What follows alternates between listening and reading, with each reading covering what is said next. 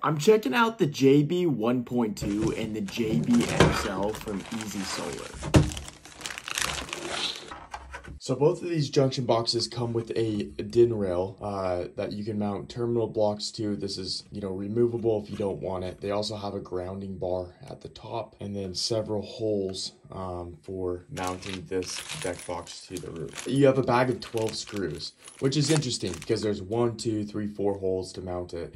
And then there's 1, 2, 3, 4, 5 around the exterior. Kind of funny because if you can install a deck box and not lose a screw, you're a legend. So that's actually pretty considerate. Let's see here. Check this out down here. Those are weeping holes right there.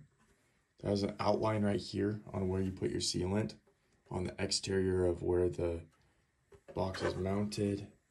And something else you'll notice is when I put this lid on, this is something that is extremely unique to this junction box. The profile isn't that tall, but the lid is really thin. So that leaves you all of this space for like a 3/4 inch knockout if you're running conduit. And what's nice about that is you don't have to come out the bottom. You can come out the side. Okay. For the instructions, the quick guide, taking the lid, tracing it out on the roof, prying up the shingles, cutting it out. You also have your sealant zone that's marked out on the back.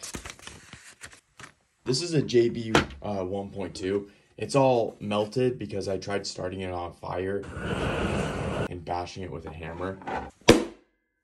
The same principle. You have the grounding bar at the top. Comes with the DIN rail and then those same 12 screws. Yeah, the XL versus the 2. DIN rail's a little bit bigger, so it looks like you could fit a couple more terminal blocks on it. I think you would want one of these if you are, combining more than 1 or 2 circuits in a junction box and sending a home run down. This is gonna get pretty messy, more than 2 or 3 conduits, and you're doing like 4 or 5. But it's not that much bigger. I forgot to mention, but I think my favorite thing about these junction boxes is the bag they come in. It's literally a perfect bag for filling up with all the shingles that you cut out, all of the trash, your caulk bottle, and then you can just seal it back up and toss it off the roof. Literally the best feature. All right, so story time. So I removed solar panels, and generally solar panels are removed because the homeowner needs a new roof.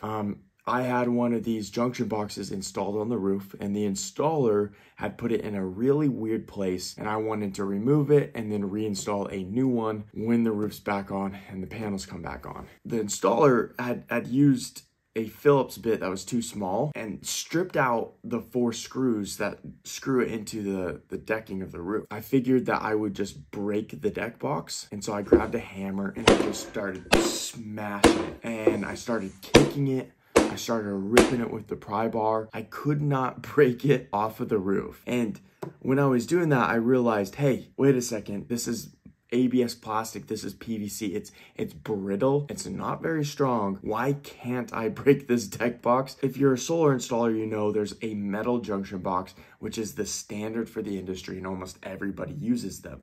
They're big, they're heavy, they're expensive. And then the alternative looked like a cheap plastic one. They're not plastic, they're polycarbonate. And polycarbonate is a lightweight, extremely durable variation of plastic. When we see plastic, we automatically assume cheap. But there's materials that are like plastic that are very high-end and expensive. The one that comes to mind is carbon fiber. You can't say, oh, the carbon fiber, oh, it's a cheap plastic. It's not. And that's where I would relate these junction boxes, is that they're extremely high quality. Another situation, I was trying to drill a hole in the deck box, and my last hole saw broke. And so all I had was an old dull one to do the knockout for my conduit, and I needed to get the job done. I didn't want to run to the store, so I grabbed that one and I started, put it on my drill and started drilling through, and I couldn't drill through this deck box. The teeth weren't very sharp on the hole saw,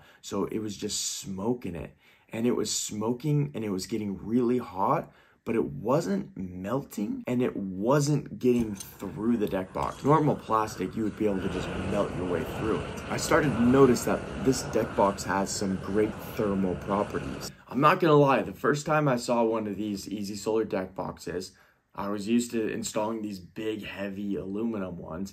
And I'm like, what is this piece of garbage? And what I didn't understand was the quality of the material and the functionality of the product. It's easier to cut knockouts in it. It's easier to work with. It's easier to flash. It's just an all around more functional product. And you don't have to sacrifice quality. I also can speak very highly of the company Easy Solar. The people who work there, they care about the solar industry and they're actively trying to make the industry better and to make better products for solar panel installations. Thank you for watching this video.